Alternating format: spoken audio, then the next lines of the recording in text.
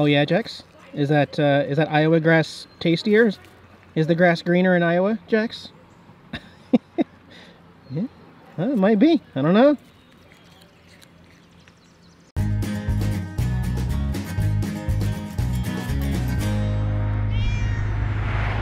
Well, I'm happy to report that I have successfully made it to Iowa, everybody. Been waiting to film any part of it because this is actually my third campground that I visited since being in the state.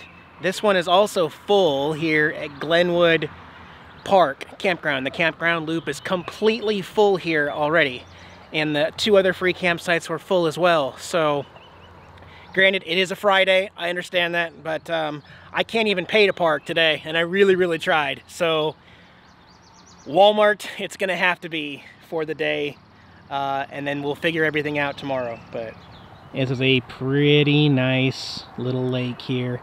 There's some guys over there fishing. Yeah. It was my hope that I could just settle down and maybe even hop in the water, but anyway, not gonna work here overnight, so we'll improvise. So yeah, not as sexy and romantic as I hoped, but the first Walmart I hit here in Council Bluffs, Iowa is overnight friendly to RVs. So that's a good thing. This is just a spot to park and plan tomorrow. It is 87 degrees, so it's plenty warm, plenty of solar. I'll get some fans going, and I will cut back in the morning when we get back on the road and go explore a little more. One more thing real quick. I did my walk-arounds like I do them throughout the day. When I got here, checked the straps on the back.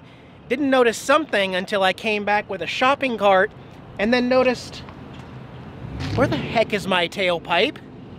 My tailpipe's gone. I put that on about a year ago. Well, it's completely gone and started burning some of the side of my RV there. So with my dinner, I replayed back the surveillance. It literally was on one time on the highway, was off on the next. I can't see where it physically fell off. I didn't hit anything. But strange, missing my tailpipe, and that's not good because that can blow exhaust back up inside.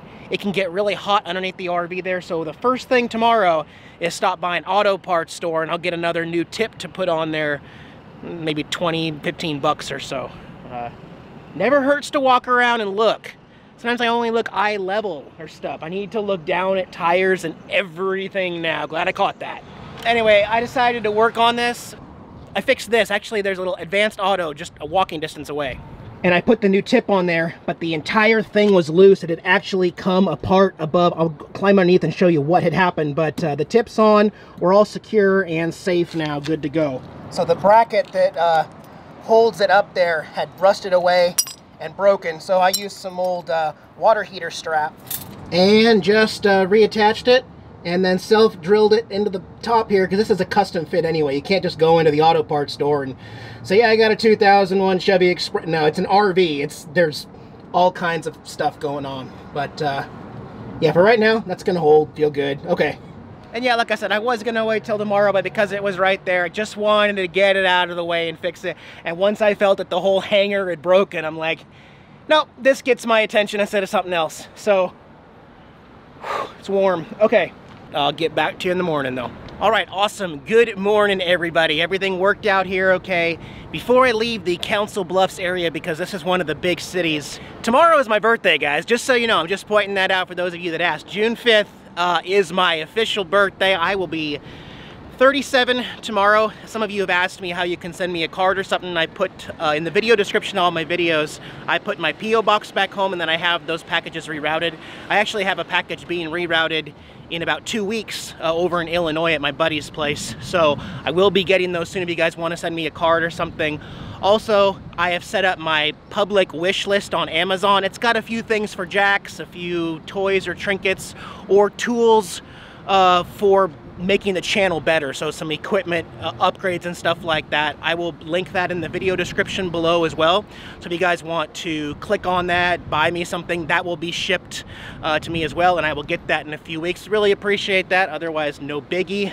What I'm gonna do today before I leave the big city is gonna go across town, and I am going to spoil myself. Well, I'm gonna spoil the channel, really. I'm gonna make a major upgrade to the channel today, basically. I have talked about not using GoPros anymore, so ever since I got into Nebraska, no more GoPros. I have been filming on my original Canon Vixia camcorder out on a selfie stick ever since. And today we make a major change because Canon has announced, I think just last month or in March or something, a new mirrorless 4K DSLR travel camera. We're gonna go to Best Buy and I'm gonna go spoil myself today. They have not changed the logo on all the stores yet, but Best Buy, I don't know if you guys saw their new logo. It looks pretty elementary. I have no idea why.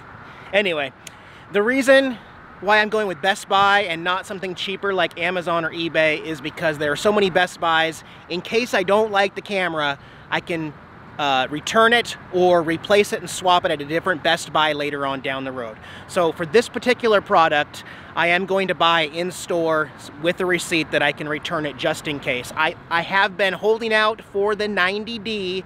It's not coming in 2018. No word if it'll ever be made. So I think going mirrorless and a smaller form factor is probably a better deal right now, a better idea for vlogging and traveling. So I'll go grab my camera real quick and then I'll show you some differences once we get out, once I get a battery charged and all that. So happy birthday me. All right, bear with me now. I'm gonna geek out a little bit. I have not been this excited in a long time. I'm going to show with you what I got, and then I'm going to do like some versus the camcorder versus the new setup, maybe even later on versus GoPro or iPhone as well. But this is it. To recap, some stuff that I already had. I've been using the Rode VideoMic Pro Plus with the Deadcat on top. This is the newer version that came out just the end of last year. It is all now digital on the back. Also has settings for high pass and low pass filters. Wind reduction, records a safety track as well, and has a rechargeable battery and turns on and off automatically when the DSLR camera turns on and off, so you will not run the battery dry in the new Plus version anymore. This is a $320 microphone, just so you know. I've been using this last month on the camcorder. I'm not using it right now, but already had that. Although I don't use it much, I do have a GorillaPod. This is a $150 Joby 5K GorillaPod. Kind of the Casey Neistat thing, but you can hold it out. I don't need to hold it out that far away from my hand, but when you're, you know, a run and gun type person on the trail and you want to get a shot real quick, being able to twist this around a branch, it just gives a lot more interesting shot potential traveling on the road. So I may end up using this more often with the current setup. And let's get into the current setup here. The Canon EOS M50 with the kit lens, 15 to 45 millimeter kit lens included. This is Canon's latest mirrorless 4K DSLR camera. Basically everything that is in the Canon 80D, the big DSLR from 2 years ago, is in this minus a few buttons, a different interface, and a lot of new stuff, including some new image stabilization in this camera as well. The other cool thing about going into Best Buy is the camera guys know their stuff. I brought in some of my equipment to make sure that the wide angle doesn't catch part of the bottom of the microphone. They let me try in the different lenses to make sure that the dual pixel autofocus still works with the adapter. We'll talk more about the adapter, but little strap here comes with one battery, but I purchased two other Canon batteries. I do not buy generic batteries when it comes to videography. I don't do it. I know you can save a bunch of money. Just one thing I don't do, and I've always talked about that, I always go genuine, especially with Canon parts and adapters. So I have three batteries for the camera. It comes with a dual charger. This is the kit lens. How tiny this is. And it has image stabilization. It's tiny. This is the EFM mount lens, not to be confused with the EF or EFS lenses that you put on the Canon 80D. But you can put EFS big lenses on this camera, and I'll show you how I'm going to do that, because I am going to do that. Here's the body. Look at that! Oh my gosh! It's like comparative, it's about the same size as a Sony a6500, but it has the flip out screen, vari-angle screen, so you can do the selfies and frame your shot like that. Look up and twist this down, go down and twist it up. That is awesome. It's got the mic input on the side. It's unclear how much I will use the 15 to 45. I will not be vlogging with this included kit lens, but I will be using this for specific things. Just so you can see what it looks like on the camera there. There it is with the kit lens. It is a tiny DSLR and it weighs half the weight of an 80D and does all the same things. Woohoo! Okay, but we're going to take this off now, because the real reason why I got this camera was to be able to use my favorite Canon EF lens of all time. And in order to do that, you need the EF-M adapter. And again, I would recommend you not buying an aftermarket adapter. Just stick with genuine Canon parts because you know they are all going to be compatible. So this lens adapter looks like that. I think you have to take this tripod thing off, but the tripod, what that's going to do is give you a better center of balance, because the lens is going to be heavier over here. So rather than putting your tripod on the camera, you're going to put it on the lens adapter right here. But I'm going to take this off real quick.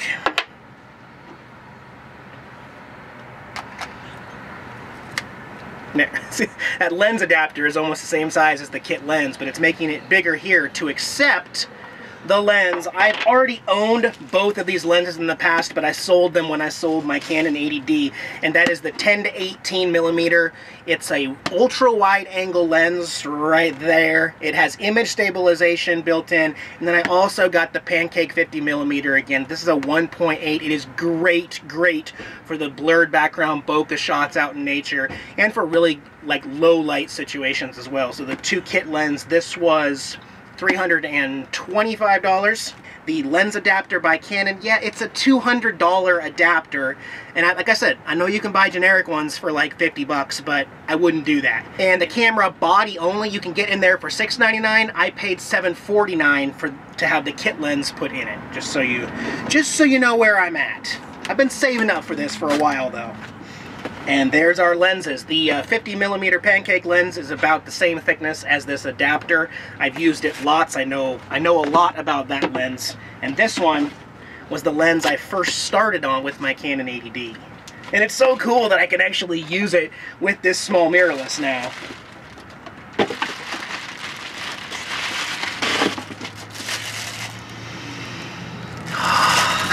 Just love that smell. It's an all plastic lens, which is great for vlogging because it keeps the setup light.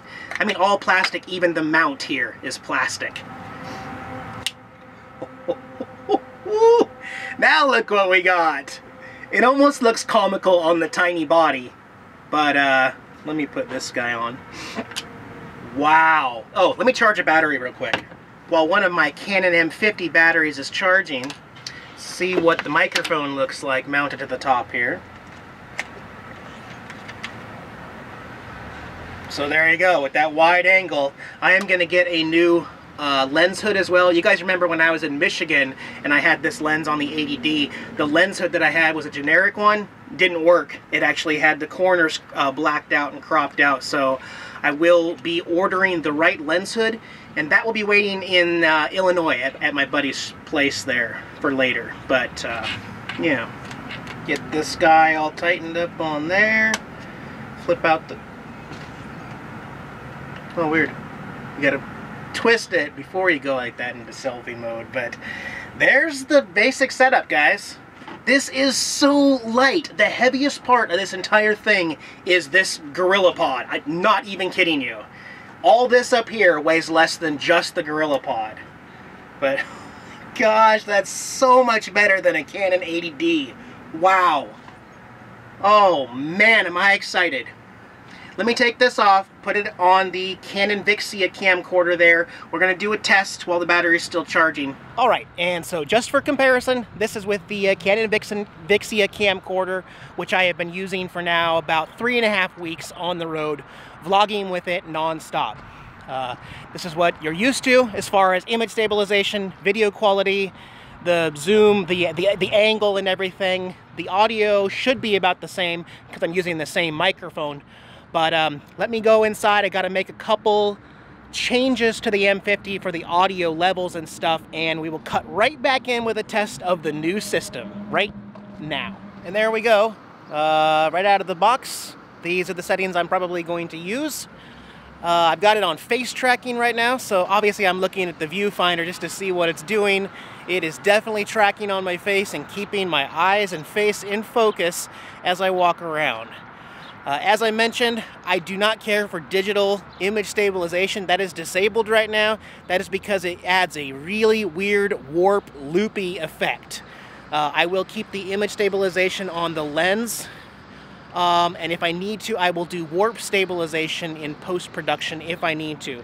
But the idea is to make this as simple as possible. So hopefully as I'm walking around, this image is being stabilized enough that I won't have to do anything else. And without knowing, this is like the first clip I have ever recorded on this camera. So I don't know, but I will find out as soon as I start editing. Hopefully the image quality is good. Gotta stop looking at that, but man, it looks crystal clear and the wide angle shows so much more in the shot. This is just a test with me holding the camera. I will show you right here in the mirror. I am just holding it on my little Manfrotto tripod right here, not the GorillaPod. So this works, but if I wanted to get an even wider angle, I could be using the GorillaPod, which I don't use very often. Let's step inside real quick and see how the 4.5 to 5.6 acts in low light. There we go. Oh my gosh, that's just crystal clear. I don't have a message on the board. Sorry, I was not prepared. I don't have anything funny up there. That's amazing. Wow. That's all the way zoomed in for this wide angle lens. That's pretty much the view that I had with the Canon Vixia, actually. And there's 10 millimeters. The edges aren't curved horribly. It's not like a GoPro fisheye effect. Man, what do you guys think? Pretty good investment? This is a vlogger's dream, I'm telling you what. Alright guys, Jackson, I'll be back on the road, Lincoln Highway into Iowa, looking for some quirky stuff in our next video, so stay tuned. Talk to you guys in a few days. Bye-bye.